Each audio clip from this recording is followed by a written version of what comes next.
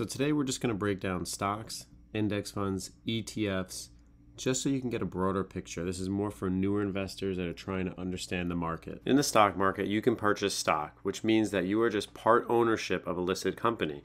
Some of these you might recognize: Coca-Cola, McDonald's, Apple, and then Tesla, Amazon, and Meta. Stocks are broken up by subject. So stocks could be listed under technology, they could be listed under healthcare, financials such as banks, consumer discretionary, which would be like Coca-Cola, communication services, which could be AT&T or Verizon. You could have industrials like Caterpillar. You could have consumer staples like CVS. And the list goes on and on. They're all different types of stocks, whether it's energy, utilities, materials, real estate. See, if you're new to the stock market and you're struggling where to look, I always recommend going to the S&P 500, which means that each company has a greater than 10 billion in assets.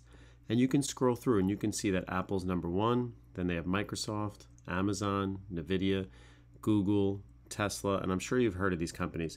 But you can scroll through all 500 just to give you an idea of what quality companies look like. This gives you a good perspective and a good range in all of those different sectors that we were talking about, so you can get an idea on what are the most popular stocks that people trade.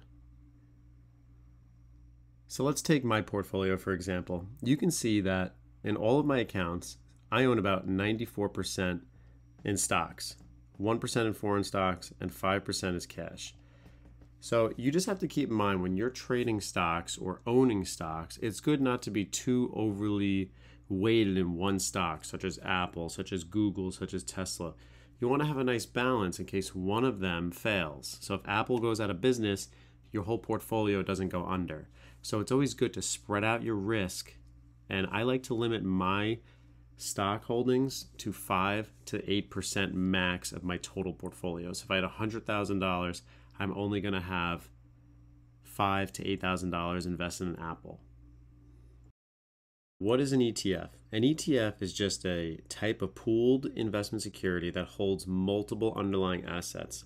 In fancy words, that just means that you own a bunch of stocks within one ETF. So an ETF can hold up to 300 companies, 500 companies, 1,000 companies. And let me show you an example so you can see. And all those companies are just individual stocks. Here I'm just using the Fidelity website because that's mainly where I trade and all my assets are. But all of these 6 are all ETFs. So a good example is look at FBCG. This is the Fidelity Blue Chip Growth ETF. This is just telling you that it invests in large cap companies such as the S&P 500. Then you can move to FGRO, which is growth companies, which it's telling you that inexpensively priced based on less 3 to 7 year growth. And then the list goes on and on. They have fancy names for them. You have Fidelity New Millennium ETF. You have the Blue Chip Value ETF, the Magellan ETF, the Real Estate ETF. So you can invest in a wide variety of ETFs. But let me tell you, they're not all created equal. Some have more expensive fees, and they'll cost you money in the long term. So now, because this is my channel and I like to keep things simple, anytime that you're going to pick an ETF, the first thing I want you to look at is the expense ratio. Clicking on expenses, we can see that this ETF is charging you 0.59% each year. That is a very high expense ratio. When you're looking for expense ratios, you want them to be at least 0.08 and under. If you go to my other videos, all the index funds that I recommend are either free or they're like 0.03% expense ratios. You want them to be very small expense ratios because this is what can ruin your portfolio over the long term and cost you thousands of dollars. So where do you look for an ETF that's low cost? I'm on the Fidelity where you can screen for your ETFs. We're going to click under Fidelity. And next we're going to click under all Fidelity ETFs. And because we were so focused on expense ratios, what I want to do is I want to show you an easy way just to nullify that. So on the left tab right here, you can see net expense ratio. You're going to click on that. Now, when you're looking at net expense ratio, you can see right here you have 0.08, 0.21, 0.36. Notice how they're not even. Click on the top, one click, and it's going to put an order for you. It puts from high to low. So now we're going to click it one more time. Now you can see we start from the lowest, 0.08, 0.08, 0.08. These are all your 0.08 expense ratios. And as I scroll down, you're going to see that they're going to get more expensive. If you want to make it even a little bit easier, all you have to do is over here, you can see very low.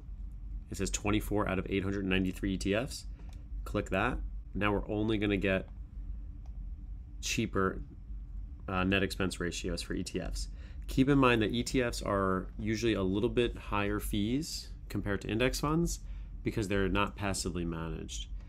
So if you look here, you can see different ETFs now, at least in the net expense ratio, and then you can start searching through them. And you can check out my other videos because I have more videos on going through ETFs, but I just want to give a quick rundown on how many you can really find just by a simple search. That's all I have for you, just stocks versus ETFs. Check out my other channels. I have plenty on index funds, different trading, my P&L, my crypto portfolio, strategies, long investments. Whatever it is, I probably have it here on this channel for you. So just check it out. Tell me what you like, comment, like, subscribe. Always appreciated. All right, until next time.